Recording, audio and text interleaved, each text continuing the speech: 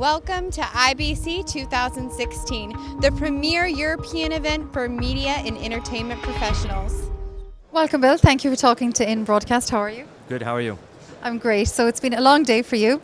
I'd love to hear exactly your reasons for attending IBC 2016. Well, we're here with our booth here for Dejero, and it's great because we're rolling out some new products this year and some new features of some of our existing products. Great. So you might tell us a little bit about these new products. Sure. With our EnGo, we brought out multi-channel audio. So instead of just 2 channels of audio, now we can do up to 4 or 8 channels depending on what the need is.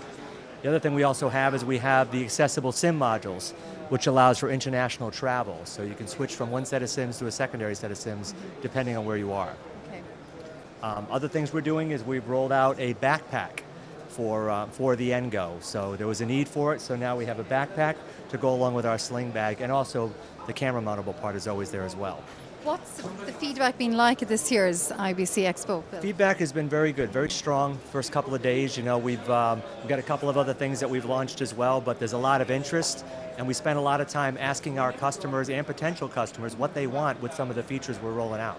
That's interesting. We're seeing a lot of, obviously, innovation here. And what are the trends that you're seeing yourself, Bill, going forwards? Well, it's IP. I mean, that's what we do. It's not just a cell bonding company anymore. It's about solutions. It's about asking the right questions. I mean, we now have an IP transport stream coming out of our server now. That's another thing we've launched as well. So we're also we're previewing an internet gateway, which is another product that we're developing with the help of our customers. But what's nice about it is it's a fast way of creating internet, meaning we have some modems inside the unit where we're going to create high speeds of up to 100 meg per second. And what that does is it opens up possibilities for our customers for better solutions going down the line. And what we're doing is we are actually asking them for their feedback, because we want to build something that they want, not just what we think they need. So we think this is going to be a very hot item over the next year or so. So you are reacting quickly to customer demand. How is business? Business is very good. You know, we're reacting quickly, but we're also being proactive about it.